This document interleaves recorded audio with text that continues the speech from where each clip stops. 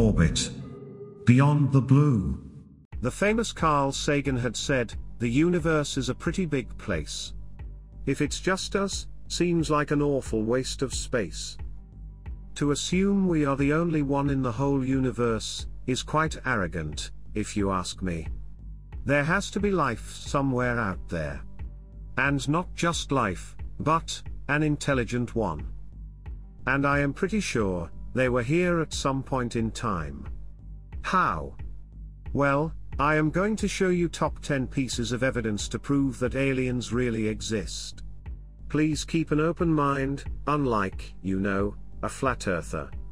Hate those bunch of weirdos. Okay, let's jump straight into the topic without dilly-dallying. 10. Ancient evidence of aliens in cave paintings. The 10,000-year-old rock paintings, found in the Karama region of India, depict spooky faceless aliens, and an antennaed object, that looks just like what we now see, as a UFO. There are several beliefs among locals in these villages.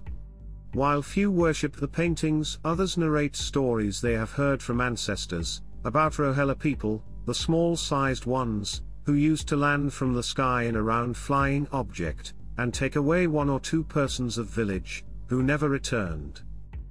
9. The UFO painting and art history aliens.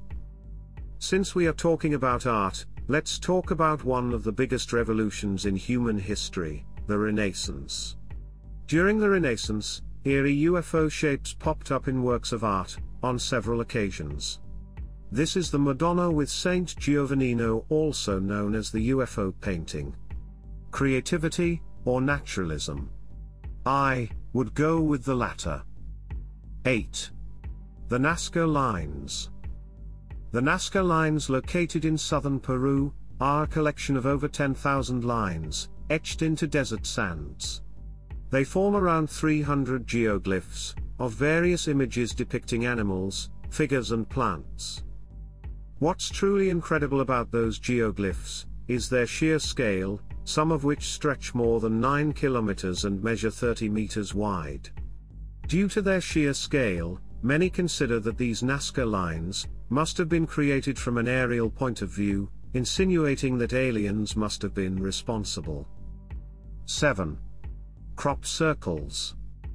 We've all heard of crop circles, and most would consider them to be a pretty modern phenomenon. However, the first publicly recorded crop circle was way back in 1678 in Scotland, which came to be known as the Devil's Circle. Crop circles are often large and complicated in their design, and they tend to be found in fields of wheat or corn where the stalks are bent into sophisticated shapes. 6. Foo Fighters. No, not the band. Surely you must have wondered where they got their name from, right?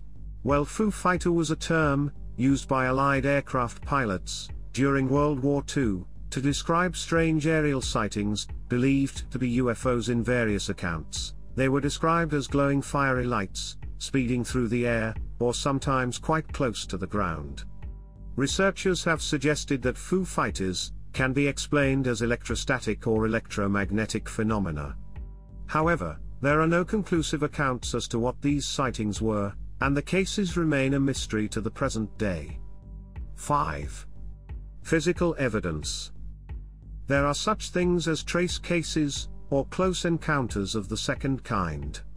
What's defined in ufology as instances where there is physical interaction with a UFO. This might be a landing mark, damaged vegetation or weird residues. There are somewhere between 3,500 and 5,000 trace cases.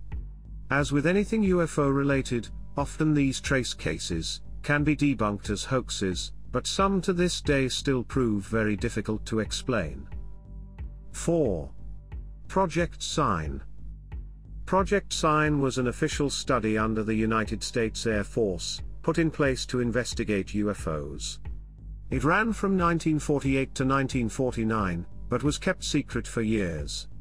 The investigations undertaken by the project were intended to debunk speculation that UFOs had extraterrestrial origins, but of the nearly 13,000 sightings that were studied, 701 of them simply couldn't be chalked up to weird weather or man-made objects.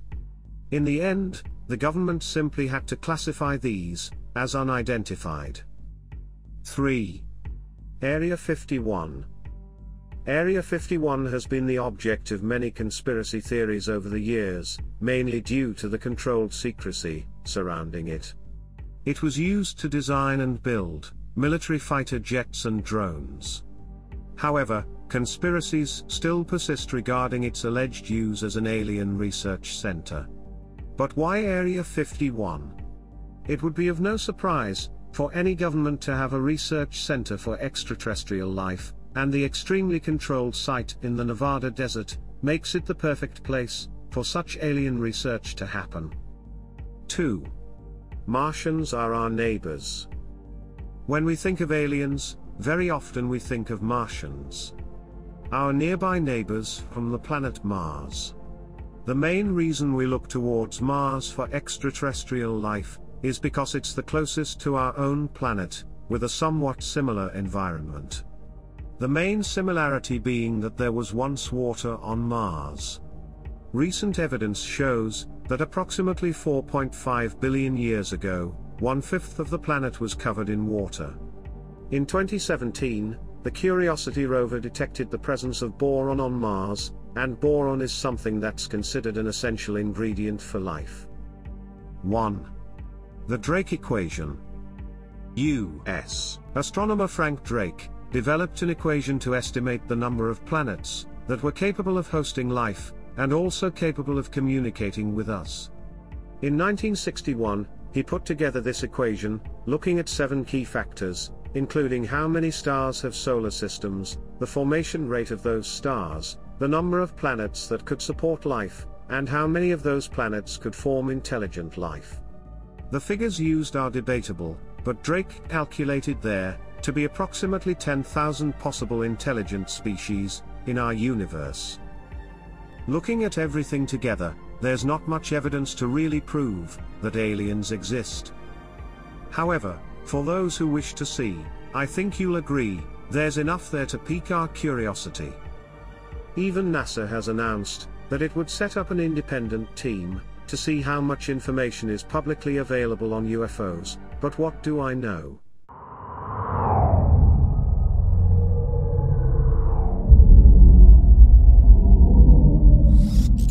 Orbit. Beyond the blue.